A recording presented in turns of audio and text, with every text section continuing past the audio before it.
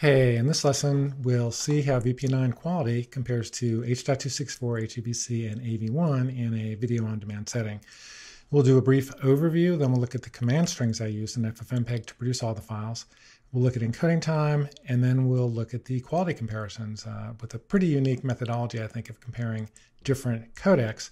And also, we'll look at the comparison, see how VP9 fared compared to the codecs above.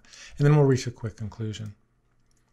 I just wanted to start by pointing out that, standards are standards and codecs are codecs. So, we are looking at implementations of VP9, AV1, H.264, and HEVC, not the standards themselves. So we are looking at codecs within FFmpeg. And in the case of X.264, it's generally considered to be best of breed with X.265.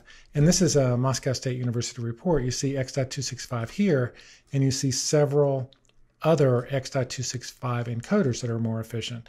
AV1 is reasonably competitive, but you see a more effective AV1 here. And then VP9 is here, and Moscow State didn't test any other VP9 implementations, though there are some that are commercially available that may be better quality than the FFmpeg version. And the one I'm tried to include in this analysis, as I've tried many times, is from Tutorials. So check them out. I think that's the VP9 implementation that Netflix uses, and I think it's more efficient than libvpx VP9, which is the official codec that we looked at. So we're not comparing VP9, H.264, HEVC, and AV1. We're comparing libvpx VP9 with X.265, X.264, and libaom-AV1. Again, the codec implementations in FFmpeg. And then here's the command strings. Don't want to spend a lot of time here. I derived these in an article that you can read at this bit.ly URL. And then encoding times, I started encoding the files, and my preconception was that VP9 was going to be pretty slow. And what I learned is that VP9 is actually pretty fast, especially as compared to X.265, which I tested in the very slow preset as I did X.264. It was so slow that I tested on 3 different machines. These are 2 single-core machines, and this is a dual-core machine. And X.264, X.265, VP9, AV1, and we see the averages for the 2 files that I tested on each machine.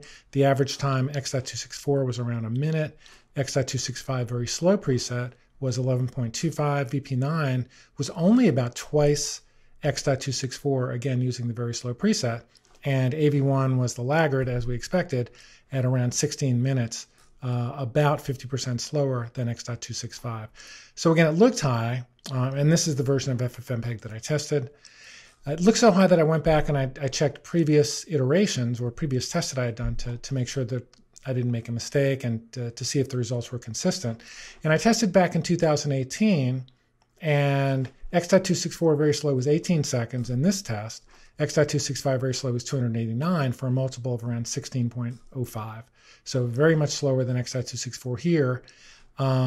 Same test on September 18th, 2020, and we had a 12.87 multiple, and these tests were an 11.8 times multiple. So again, we're not comparing VP9, this particular slide, against X.265. We're comparing X.265 against X.264, both using the very slow preset, and the encoding times are relatively consistent.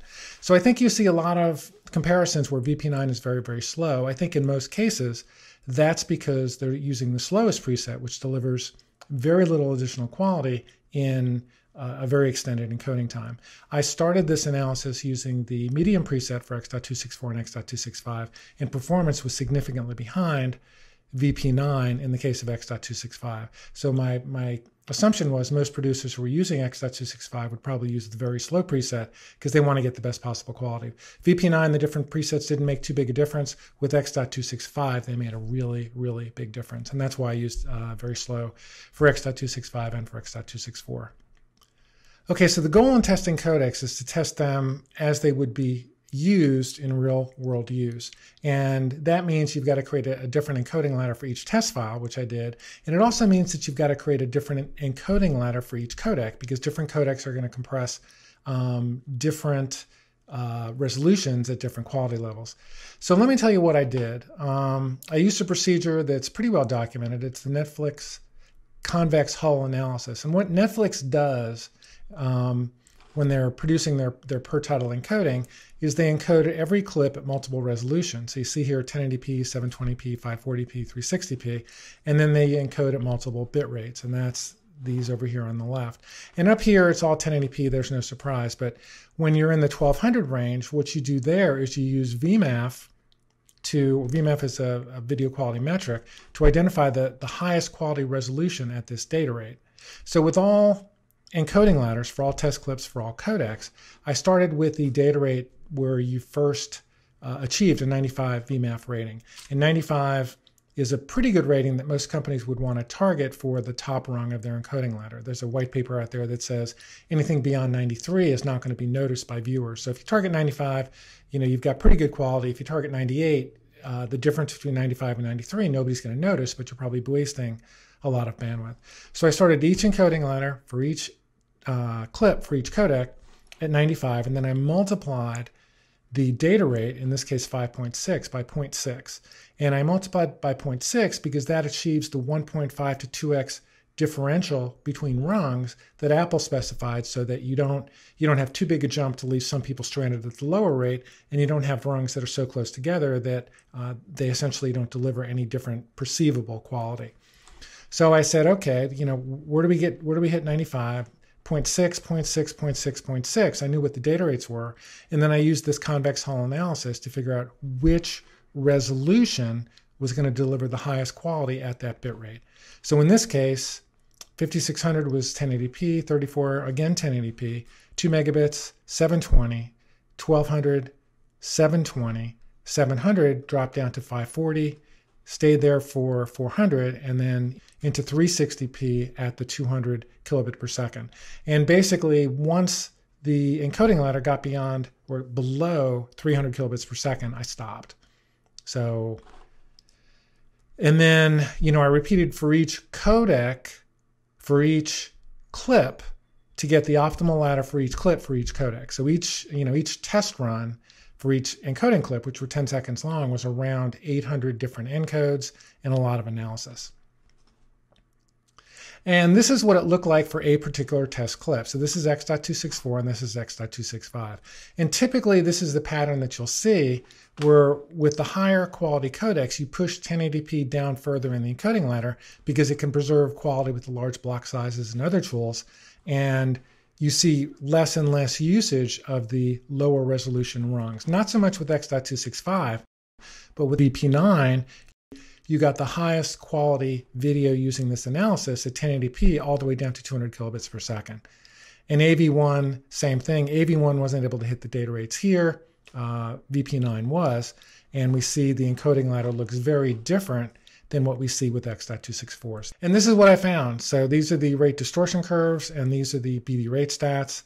And we see that all of the rate distortion curves start at right around 95 because the methodology that they used started the encoding ladder at 95, no surprise there. And then we see in pretty much all cases, H.264 is here. It's the highest data rate to achieve the 95 target. And then the purple AV1 was the lowest data rate to achieve the 95 total, and came down at 200 kilobits per second and still delivered very, very good quality. And then we see some trade-off here between VP9 in green and X.265 in red. But in almost all cases, and this will become very important in a few minutes, X.265 was able to deliver the 95 target at a substantial reduction in data rate as compared to not only H.264, but also VP9. And we'll see why that's important in a minute. So I'm going to kind of scroll through these.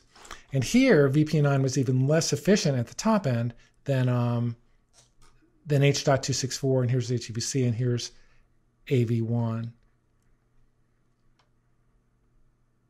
And obviously, you can stop the video anytime and study any of these that you would like.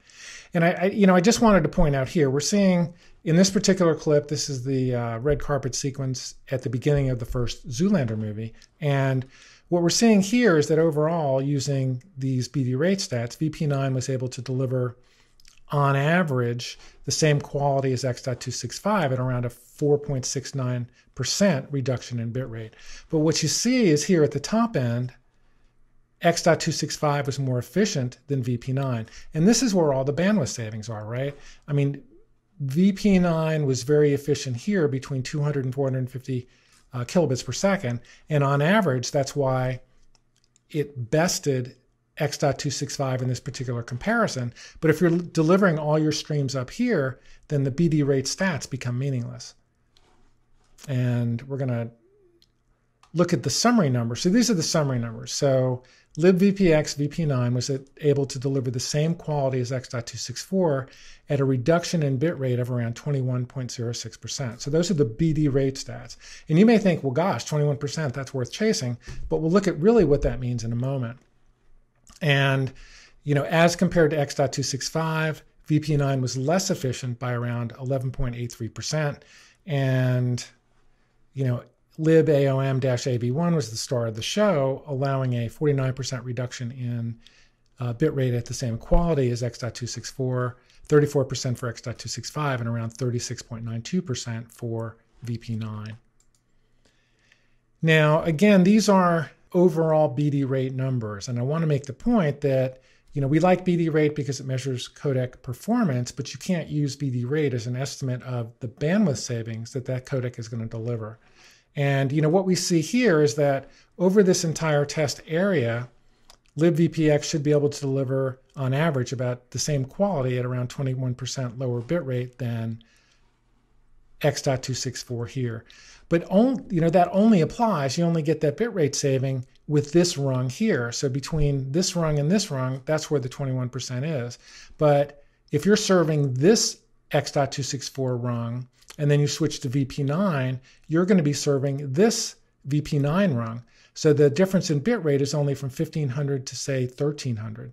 So you get the maximum savings up here and very much smaller and smaller savings down in the encoding ladder.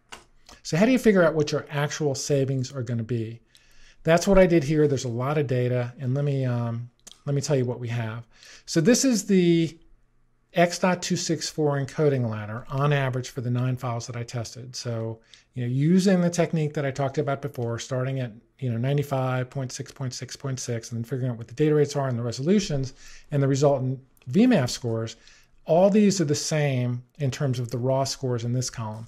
And then what I did is I used 3 different assumptions regarding the distribution of that encoding ladder, which streams would actually be viewed by viewers watching from a remote location. And so in this case, I assumed that 50% of viewers would watch the top stream and so on to get to 100% here. And then I figured out what the actual bit rate distributed under this assumption would be and what the VMAF quality would be under this assumption. So that's this distribution pattern. That's this distribution pattern, 100% of the top stream. And then this is a more mobile-centric distribution pattern that's heavy in the middle. And then down here, this is the VP9 encoding ladder. And then I interpolated these percentages here to these percentages here, and then did the math again. You know, what's the average bit rate that I'm serving, and what's the VMAF quality? And again, I did that 3 times for this distribution pattern, for this distribution pattern, and for this distribution pattern. And what we saw was that at this distribution pattern, which is pretty realistic, this is what you would expect in the US, maybe in Europe, we didn't see a 20% bandwidth savings. We saw an about an 11.36% bandwidth savings. And then we saw that the VMAF delta was only around 1 point. So we got a 1 point increase in VMAF as a result of converting over to VP9 with this encoding ladder and these distribution assumptions. Now, this is the best case in terms of maximum savings for bit rate. So if you deliver 100% of streams in the top rung, you're going to save 15% bandwidth. Now, why is it lower than the 21% suggested here? Because that's the difference between X.264 here and VP9 here. None of this stuff matters if you're delivering 100% of streams here. And then if you've got a mobile-centric encoding ladder, what we see is that you get a 6.51% reduction in bit rate, you know, the bandwidth savings, and you get a 1.86 increase in VMAF score, you know, by converting over from X.264 to VP9 with this distribution ladder. So overall, these results just aren't that impressive, right? I mean, you're seeing on a probable US and European ladder, you're seeing an 11.36 effective savings, which is probably not going to move anybody's needle unless you're distributing a whole lot of streams. And then I did the same analysis for HEVC and AV1. You see the 3 distribution patterns here. This is the HEVC ladder. And once again, we interpolated the streams, the different data rates. And we see with this distribution pattern, we've got a 20.79% savings, which is substantial, with a 0.98 VMAF uplift. Here, the best case, where we're retrieving the top stream, we see the difference between this and this, which is around 26.63, and then VMAF is going to be about the same because we started all ladders at around 95. And then here with this mobile specific pattern, we see a savings of around 19.34% with a minimal uplift in VMAF quality. And then here's AV1. What we see, same distribution patterns, we're seeing a 31% improvement here, which is quite substantial, along with a 4.39 VMAF uplift, which is going to be, noticeable. Here with the best case, we're seeing a 45.41% bandwidth savings, and that certainly is worth chasing if you're distributing most of your streams at the top end of your encoding ladder. Again, no change in the VMAF score because every ladder started at 95. And in the mobile distribution, we see a 16.31 reduction in bandwidth, along with a 6.84 increase in VMAF score, which almost certainly will be noticeable and will be worth chasing to improve the quality of people who are watching on lower bandwidth streams and reduce churn. So where does that leave us? In general, if you're going to use the VP9 version in FFmpeg, you're not going to see a significant savings in bandwidth unless you're distributing on a massive scale. And if you're distributing on a massive scale, you probably should chase even more savings by using a third-party VP9 encoder if you can find one that delivers better quality. The encoding time is very competitive. The decode time is, we didn't look at it here, but it's very competitive. But, AV1 plays in most of the same places that VP9 does, at least on the browser. So I would be looking more towards AV1 than I would be considering VP9 at this point.